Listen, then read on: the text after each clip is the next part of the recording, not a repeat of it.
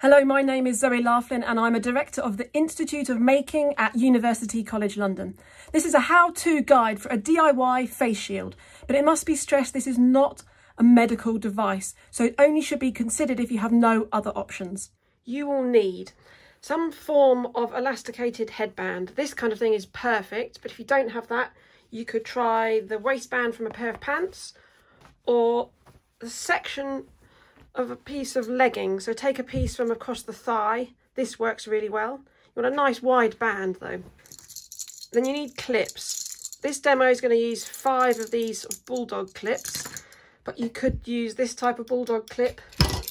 These clips work very well, this sort of thing.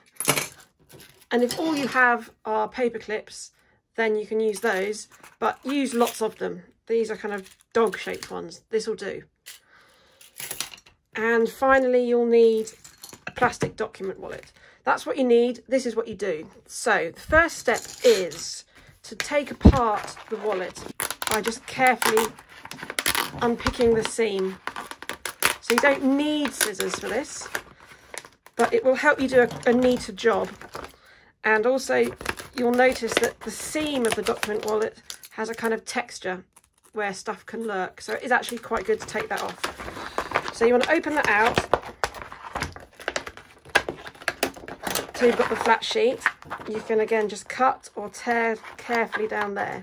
Now this one wallet will give you 2 face guards, but I think the end with the flap is best because this extends it down a little bit more and brings it in under the chin slightly. So this is the kind of A side, your premium side.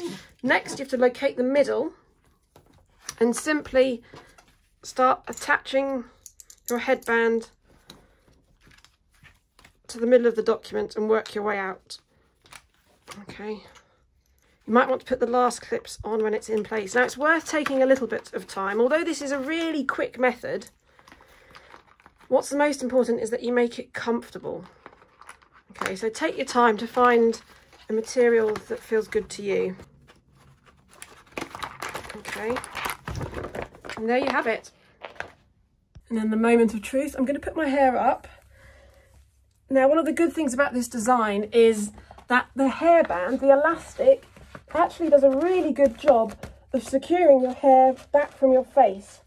Plus, it makes it very comfortable. This is really lightweight and secure. I could wear this for a long time if I needed to.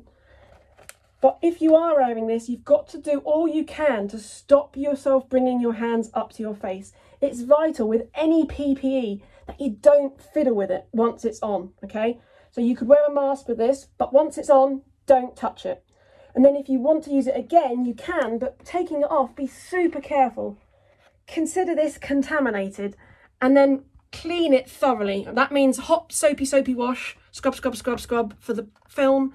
And then with the clips, same, wash them thoroughly. You could even boil them or put them in bottle sterilisation fluid. And the elastic in the washing machine, hot wash, 60 degrees or higher.